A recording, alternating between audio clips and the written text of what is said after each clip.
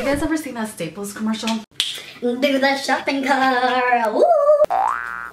Imagine if you were doing that at like Walmart while you're in the middle of school shopping. I wanted to do a school essentials video, even though I never graduated, but even though I don't go to school anymore, school essentials are pretty much basic. I went to Target yesterday. It was hella packed at Target. I mean, some of these kids need Adderall. Seriously, who gets excited about a lead pencil? It's like, little girl, don't linger around trying to see which notebook has the best One Direction picture on it, because this was the last one. Okay. So it was totally major chaos at back to school, but I'm glad I went because I miss school. Well, I don't think I've ever told you guys, but when I was little, I actually had aspirations to be a teacher. So I used to always set up my whole garage like it was a classroom. I set up like fake chairs and I spent hours just talking to myself, and it was like living the dream. So Target has a bunch of really cute backpacks right now, and one of these I'm actually going to keep, but one's kind of in a pro. We're talking this one, like, is this legal for school? I was actually looking for like a turtle shell backpack, not from Ninja Turtles. I used to have a big ass Hello Kitty rolling backpack, except till one day some stupid little boy kicked crooked my wheels. But I thought this was really cute. I've always liked like roomy backpacks, you know? And this is probably mostly I'd go for much more mature. This is a sunflower backpack. So this just comes with one big pocket, and I like things that are not zipper because sometimes my hair gets caught in it.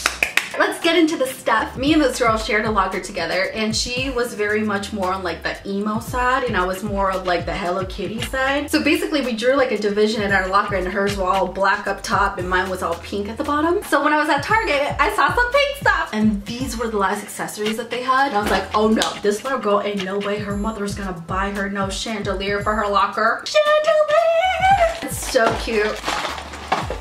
Okay, don't break. Hallelujah. Okay, so here's a little chandelier. Is this crooked?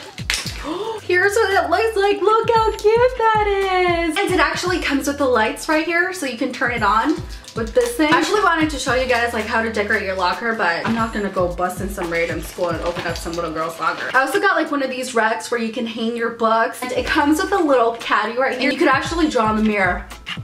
Well, you always have like in between periods, so come to your locker and stare at yourself. The last thing I got for a locker is this locker organization thing, which I thought was so convenient, and it's got another mirror.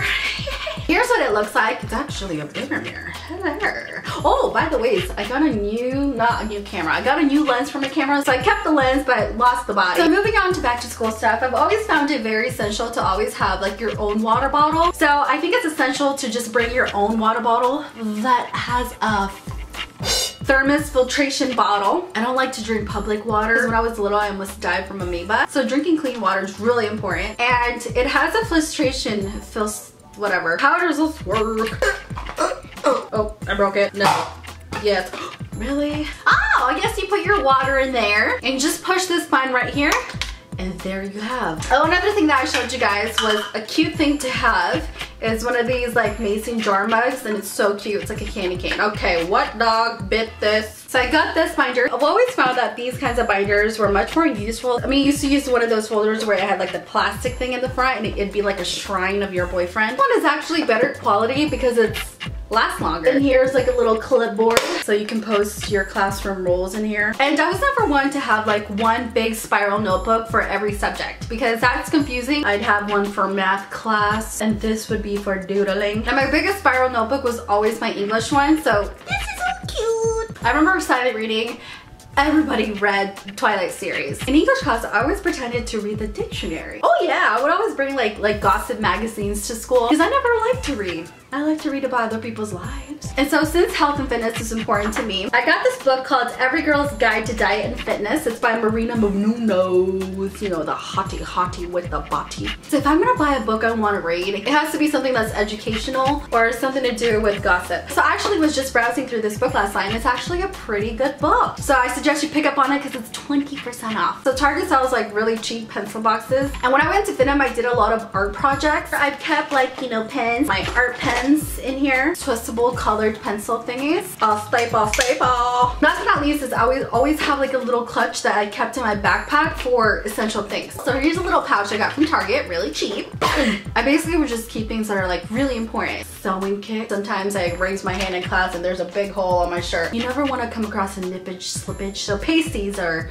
A boobie's best friend. stain fighter pens, and of course the monthly souvenir. Always bring more than one. If not, start buying jumbo. So yeah guys, those were my back to school essentials.